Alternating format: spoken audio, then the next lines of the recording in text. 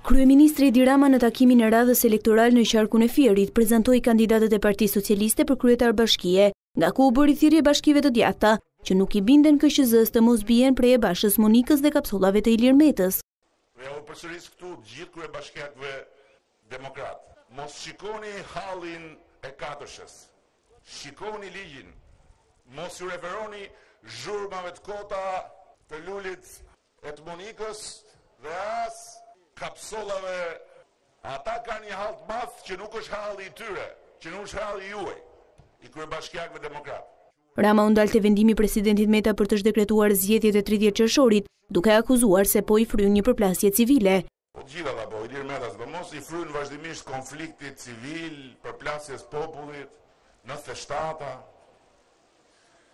Edhe për gjitha këto arsye është shumë i shqetësuar deri në pikën sa në mes të fushatës ndërhyri duke bërë një marrëzi, duke fshirë firmën e tij me firmën e tij.